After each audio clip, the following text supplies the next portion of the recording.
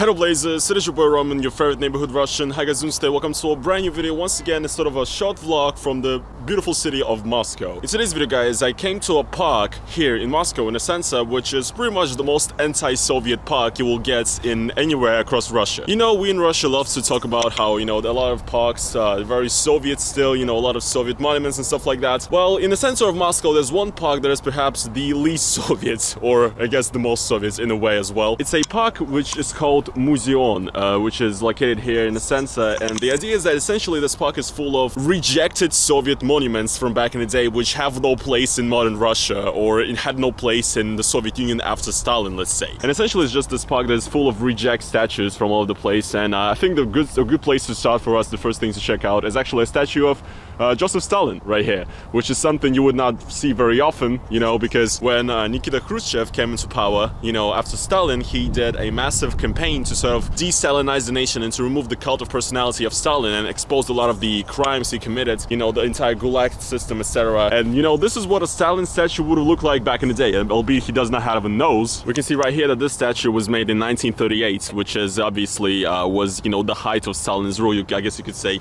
before the Second World War even. And here you can see this entire sort of installation is actually a sort of a monument made in the 90s in memory of the victims of Stalinist repressions. So if you guys have the question whether, you know, the Russian government allows sort of any criticism of Stalin's repressions in the wild like this, well, I guess the answer is yes.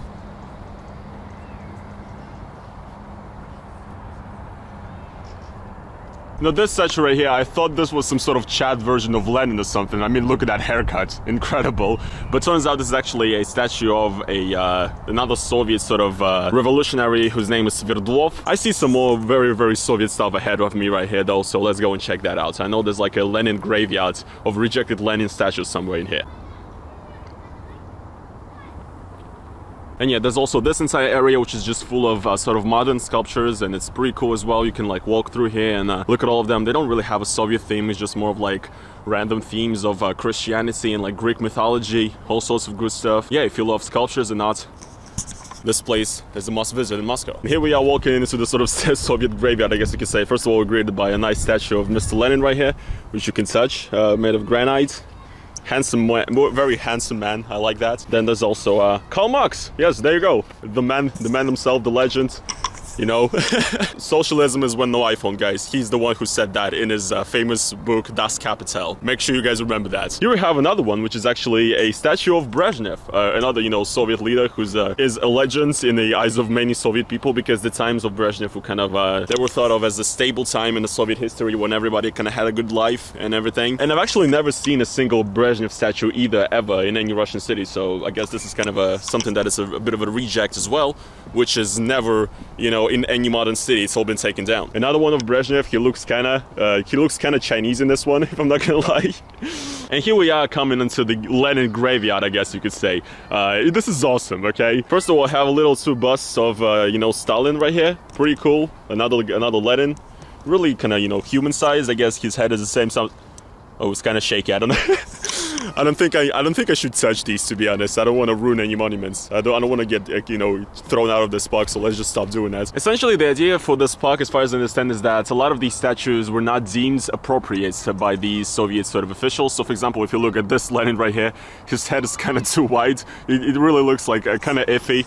I'm not gonna lie, in a lot of Russian cities, you know, pretty much every Russian city has a Lenin statue still to this day on the very, you know, main square of the city. And a lot of those don't even look right either. But for some reason, these are the statues that were not considered like worthy enough or a good depiction of Lenin.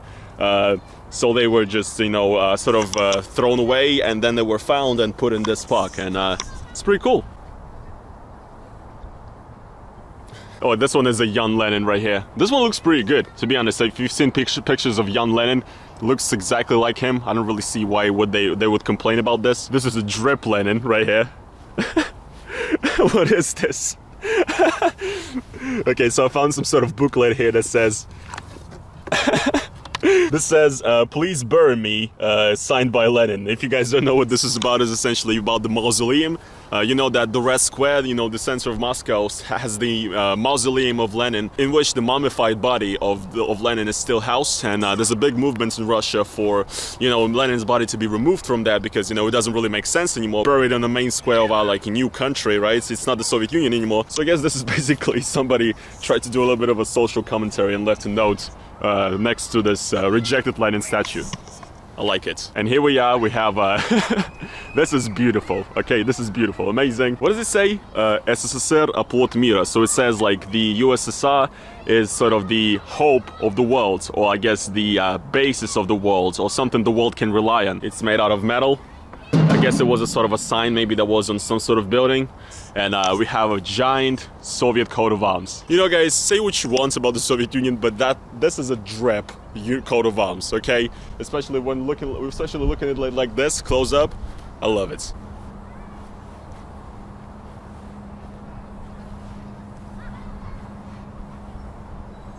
I guess the reason why I'm calling this the most anti-Soviet park you could find in all of Russia is because the way everything is sort of on display here is just very ironic.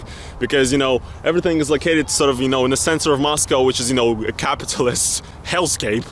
And you kind of have these sort of icons of Soviet workers' rights and all this stuff that, you know, doesn't matter in the capitalist world, I guess. And, you know, all these phrases about the socialism winning and USSR taking over the world and everything just seems very, very ironic. And the way kind of everything is just thrown in here kind of at random obviously shows that, you know, this used to be something people really cared about, and now nobody does. And I guess that makes this the least Soviet park you could have, the most anti-Soviet park you could find in the entirety of Russia, in my opinion. Yan Lean? Are you Yan Lean? No, I'm Barry Dillon. Here we have our boy Pushkin, again another Soviet statue right here, made of marble. Beautiful boy, beautiful sideburns, love him. You know, guys, quite honestly, I'm kind of grasping at straws at this point because this park doesn't have that much Soviet stuff, although in front of me I do see more monuments, and I think there's a few more there. Essentially, to explain the idea of this park right here, it's sort of a square that's close to actually a very big art gallery here, which is known as Tretyakovskaya. And this is actually there's actually two of these galleries in Moscow. The other one is located in a more sort of central location in a more historical building. And that gallery is all about sort of classic Russian arts and stuff like that. But this right here is actually more of modern arts, arts of the 20th century. A lot of Soviet art is in there. I've never been there yet, but I'm sure I will visit one day. But nevertheless, you know, it's a pretty cool Soviet building you can check out right here.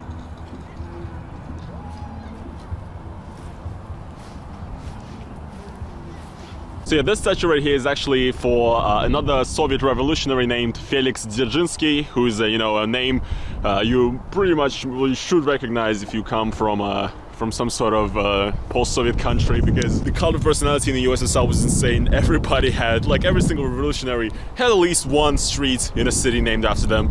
And this boy definitely, you know, there's streets named after him in Chelyabinsk. And I'm pretty sure that if you go to any Soviet or post-Soviet city in a post-Soviet country, you will have a Lenin Street, you will have a Dzerzhinsky Street, you will have a Ordzhonikidze Street. Probably you would not have a Stalin Street or anybody after Stalin, because that's just kind of not cool. But you will have a Putin Street in Grozny in Chechnya. They have a Putin Street there, so he has one street named after him at this point. We do not know what's gonna come next.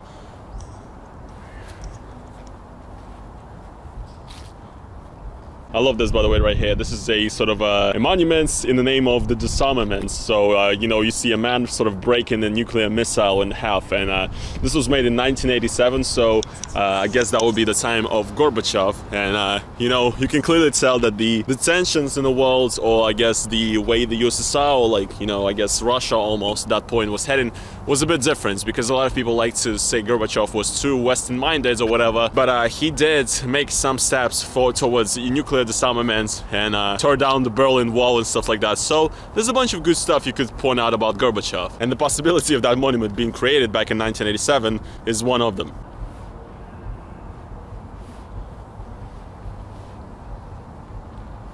But you guys already might have noticed that there's something really, really big ahead of us, and this is actually the main thing, and I think it's pretty funny, the story of this monument right here. So let's go and check it out.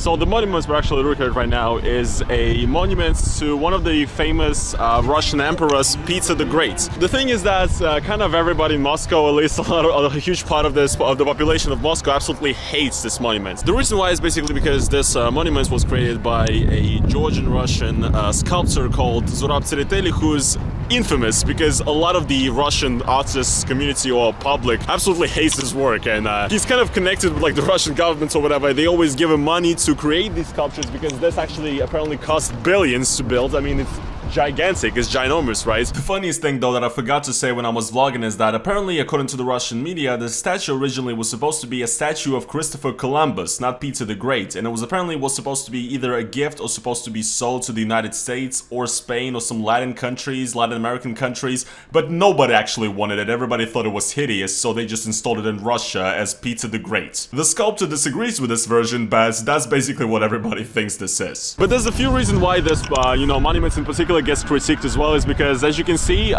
Peter the Great, first of all, he's standing on top of a ship, and he's standing on top of a bunch of Russian ships. All of these have like the Russian naval fleet, flags on them. And also, people say it doesn't really make sense because why would the emperor be standing on top of his own ships? It almost looks like he's kind of defeated his own army in a sense, if you understand what I mean. Another reason why people complain about this monument is that, Peter the Great is actually the symbol, I guess, and actually the founder and the creator of St. Petersburg, another city in Russia, which is, usually called the second capital of Russia, not Moscow. So, it doesn't really make a lot of sense because Peter the Great is not related to Moscow in any way. I don't think he really likes Moscow either. So, such a huge monument of Peter the Great being stood in Moscow as opposed to St. Petersburg doesn't really make much sense. And also, a lot of reason why a lot of people, complained about this monument is because it kind of, people said that it ruins the Moscow skyline essentially, because, you have this sort of nice area. It kind of resembles St. Petersburg, to be honest, this area, because all the buildings are kind of of the same height, and people say that essentially this nice sort of view here was actually ruined by this gargantuan, huge monument right there, which kind of just sticks out and has just no reason being there. So essentially, basically what this is that this place really, I mean, this is the park we were just at, so technically this monument is not on the territory of the park, but I guess it fits as well, because this is a monument that everybody trashes, nobody likes it, and they just like, yeah, let's just drop it here. And it kind of fits in with the theme of the park, because there's just a bunch of monuments that nobody needs and nobody wants, and so they're like, yeah, for sure, let's just let's just dump this huge monument that nobody likes in here as well. I love it, it's genius. Moscow's crazy, man. This actually place right here you can see in front of me is actually used to be a old Soviet candy factory, Krasny Oktyabr, Red October. I guess that's where Kanye got the name for the sneakers. But yeah, now it's been turned into this sort of restaurant space, and I think there's a university in there as well. So I guess it's another example of how old Soviet architecture, old Soviet buildings are reused and turned into something different. Anyways guys, I guess that's going to be pretty much it for today's video. I kind of just wanted to show you this bizarre anti-Soviet park in the center of Moscow, so hopefully you did enjoy this little tour. If you guys did, please make sure to, slap the like button. As always, donate to my Patreon, all that good stuff. Subscribe to my channel. I guess I will see you guys in the next video. Peace.